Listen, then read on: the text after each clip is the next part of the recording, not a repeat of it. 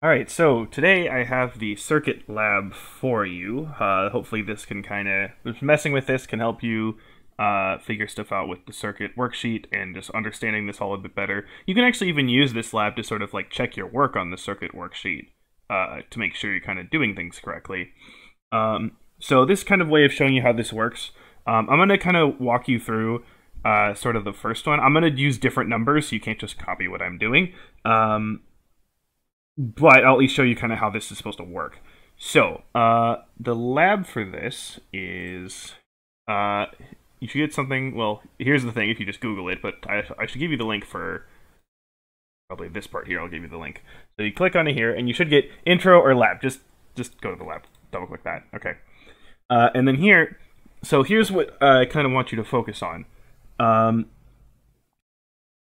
Over here, you have these two things here. So this, if you have this clicked, you'll see everything just sort of looks like it, actually supposed to look like, right? Here's your batteries. Here's what a resistor actually looks like. There's also switches. There's a bunch of other stuff. There's a different kind of battery. There's fuses, even different resistors. Apparently, you can even like connect a dog for some reason. Because people are sick. I don't know. But instead, I want you to click on this. This switches it over to the symbols. Okay, so here's your battery. Here's your resistor and all that kind of stuff. So that's all you need. The other thing is up here, for showing current, there's the electrons and the conventional current. Remember, so the electrons actually show you the direction that, electricity is actually moving, right? From the negative side of the battery through the circuit to the positive side. But the conventional is what we thought were, oh, it's positive charge, of course. So we thought it was positive charge moving from the positive side to the negative side. I actually want you to switch it to conventional because, again, that's just how the numbers are worked with now, and that keeps things easy. Also, click values on because it's good to have that. These things, you can just ignore those. You don't need those. Yeah, so let's go and start building this first circuit here. Again, I'm going to use different numbers, so you can't just copy what I do. In fact, I'm gonna use the same numbers I had before, which is 5, 10, 15, and then I'll keep the battery. I think was the same. So here's my battery. Again, if you click it, then you can change the voltage, whatever you need. I'll change to 10 just to have a nice number. So I'll keep that there. Let me see for the okay. It wants it facing so the long end is down. So you move it and then click this and drag it out. Oh, there. Okay, that's good enough. Okay, so then each of these sort of connections here is a wire. So I'm going to connect it and then turn it. So you'll see it's connected because now it's like a gray circle, right? So connect that, and then it wants me to connect another one. And then here, next is a resistor. I'll have this one be the 5 ohm one. I'll keep that as the same. Actually, you know what? No, it doesn't matter because since the battery's different. So yeah, I'll just change this one to 5. Can you type in here? No, you have to use the slider. Okay, that's a little annoying. But, okay, that one's 5 ohms. So then we want another wire. Whoops. And yeah, see, if you just kind of click an end, you can like kind of cut it, and then it disconnects it, and then you can sort of reconnect it or move it around or whatever. Okay, so there's that, and then go down. Okay. And then it wants the, I'll have this one be the 10. I'll keep that the way it is. And so, okay, you got to kind of move this around and kind of try to get this sort of straight, kind of finicky. Okay. Good enough. And doop. And then like this one. Okay, now we want this one. I'm going to change up to 15. And then just 2 more wires.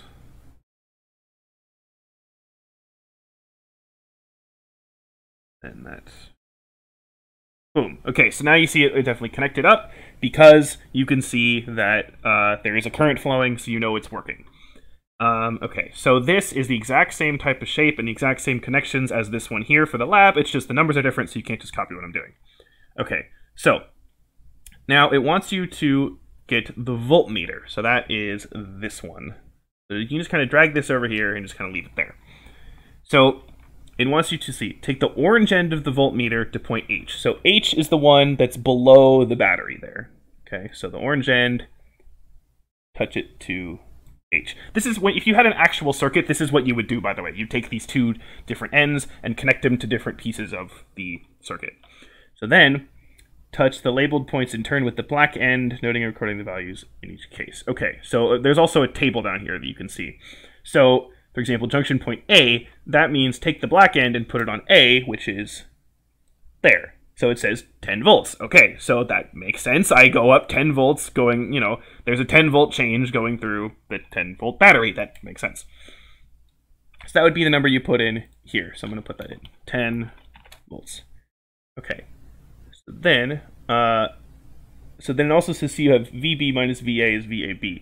So that would be what you would put here, but I need to get B to do that. So now I'm going to keep the orange one there, but now I'm going to move this to B, which is, where is B? B is, okay, before that resistor. 10. Okay, it's still 10. So then VAB is going to be this minus this, so it's going to be 0. So what that's saying is then it's saying, oh, from A to B, how much voltage did I lose? Well, I didn't lose any, right? I had 10, and I have 10 over here still. I didn't lose any going through this wire. So, yeah, that's not a big deal there. Actually, based on the direction of this, it seems to imply that how this is going through, that this is actually dealing with the electrons, because that seems to work. Okay, it doesn't matter which one you put for the current, I guess. So, whatever, I'll keep it as electrons, just so I'm actually following the order here. Okay, so now I want the next one, which is C. 8.33. Okay. So now, my difference here for BC is going to be this minus this. So this one, again, negative doesn't really matter, but I'll keep the negatives. This would be 1.67 volts.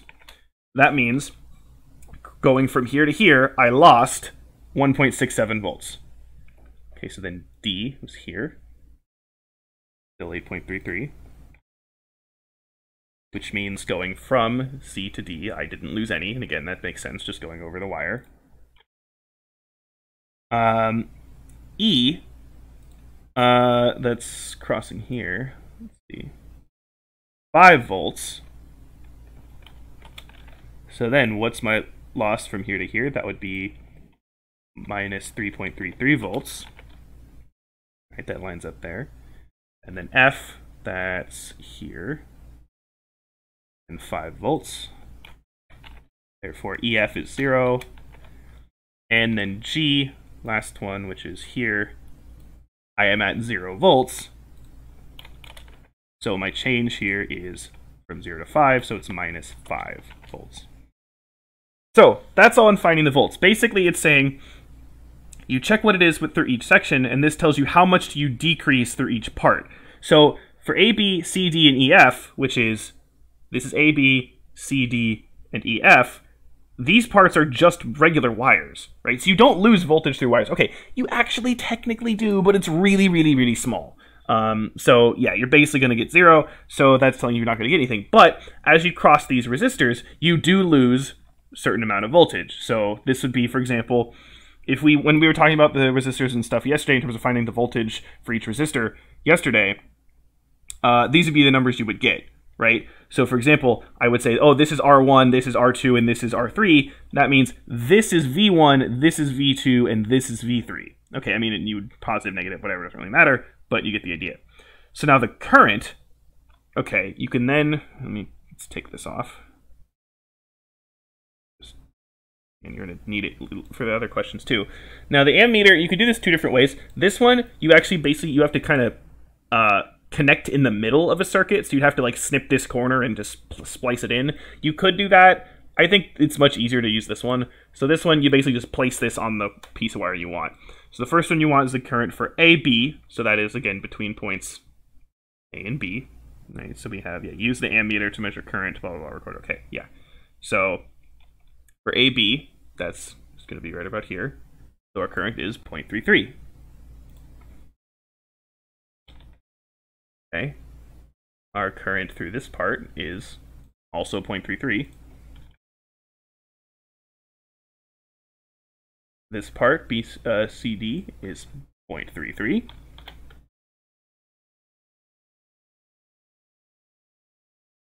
For E, still 0.33.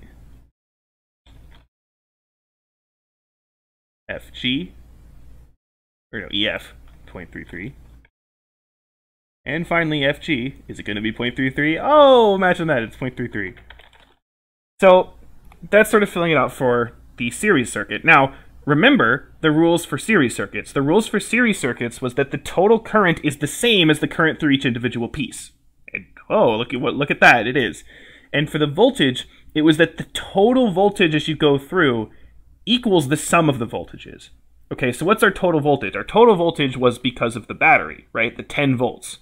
So 1.67 plus 3.33 plus 5, that does equal 10. Okay, the idea is that, well, these are negative. The idea is that, sure, you gain 10, but then you lose this, and then this, which means your total change is 0, right? You gain 10, then, right, you can see this here. You gain 10, and then you've lost a bit, you lose a bit more, and then you go to 0, and then you gain the 10 again, right? So it's a cycle of kind of gaining and losing, where your total change is 0 once you go through the whole thing.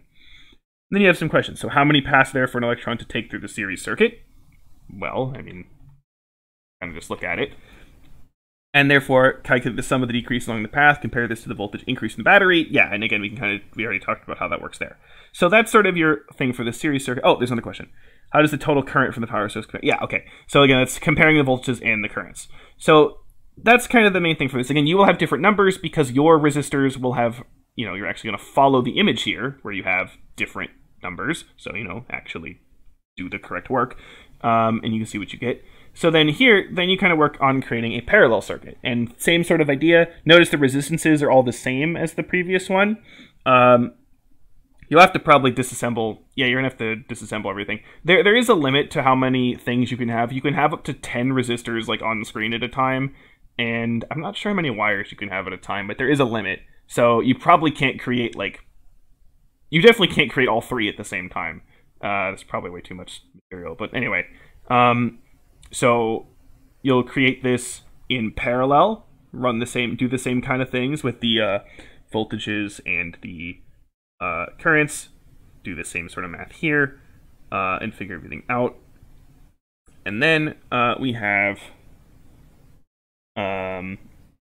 the complex circuit. So this one you can see it's not all the same.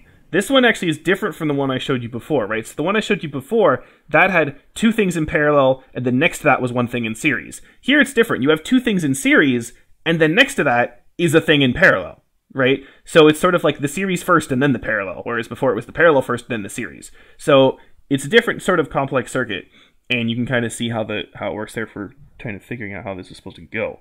So, and you'll be able to kind of figure out, do these numbers actually make sense? And I got some questions involving these, how this works there. So I encourage you to kind of mess around with this and just having different combinations that make things work. You could also try things without just the resistors. For example, if you do want to switch this to this here, one thing you can do is, let me sort of delete all of these actually. And you can put in actual, light bulbs. And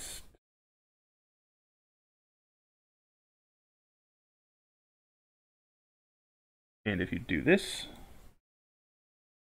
yeah, you get again, it's a really terrible show of light bulb, glowing here, but you can at least kind of see the idea of how this works. The fact these are all 10, I think what you can do is, so for example, if I turn this one resistance up, does it show this? Not sure. Well, this shows this.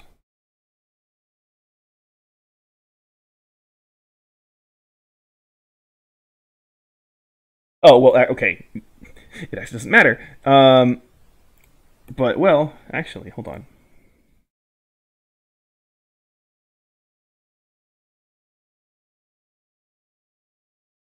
Okay, you can see how the batteries, they're kind of changing their... Yeah, see, this one's glowing more. Okay, it's like a proportional kind of glowing. Okay, I see how that works. Okay, interesting. So yeah, again, you can mess with this, and you can see how that works in that sense there. The glowingness with the bulbs and stuff, you can kind of maybe figure out why some bulbs are glowing more than others. That's up to you to figure out. And again, you can mess this with like in parallel and series. For example, if I actually had these to be in a parallel circuit instead of in series, they would be glowing differently than this as well. So again, there's a lot of stuff you can mess with this, and it's helpful to sort of kind of figure out, you know, why the numbers are what they are in a sense. But so yeah, this can be helpful. Hopefully, it can maybe help you figure out the worksheet stuff a bit better if you want to kind of recreate these in the worksheet. You could see how that works. Again, for when you're doing the worksheet and stuff like that, you should fully do it in conventional current. That should make things work better. Anyway, so basically give you an idea how to get this to work. And yeah, hopefully it's not too bad. Again, tomorrow, yesterday, I was originally going to put together, I was going to have another example, like a rather complicated example, to kind of build you up towards the circuit number 10 in the worksheet. I ran out of time because, again, I was approaching an hour, and also I was recording this right before the Kahoot, so I was like, oh, I gotta finish this up. So instead, tomorrow, I'm just going to go over that one big example that I had before, and it's a pretty, it's not as big as Circuit 10, but it's pretty big, so I don't know how long it's going to take, but it might take a while. So, yeah, we'll see how that works, and you can see how that all comes together. But for now, here you go with the lab. The link will be in Classroom, and yeah. So that's that.